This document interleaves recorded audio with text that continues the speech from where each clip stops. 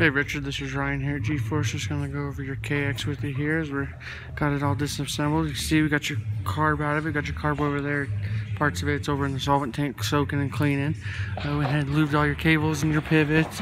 We'll go ahead and replace, you approved the fork seals, we'll go ahead and replace those fork seals. Got your oil changed, replace your spark plug here, there's your old spark plug. Went ahead and topped off your coolant. When I looked down on the coolant, you couldn't see any in the res. So it took a full bottle of coolant to fill it up. So we went ahead and topped that off for you. Replaced your bolts that were missing, holding your radiator in here. They were missing. Went ahead and replaced those for you. Go ahead. We went ahead and serviced your air filter. It did have no oil on it, so that's not good. It needs to be at least soaked in oil or saturated in oil. So we'll go ahead and get that all put together the right way for you. Change the oil, as you can see. We'll go ahead and service this chain. Other than that, it looks in good shape, so we'll go ahead and get this thing all dialed in for you and get you down the road. Thanks. Have a good day.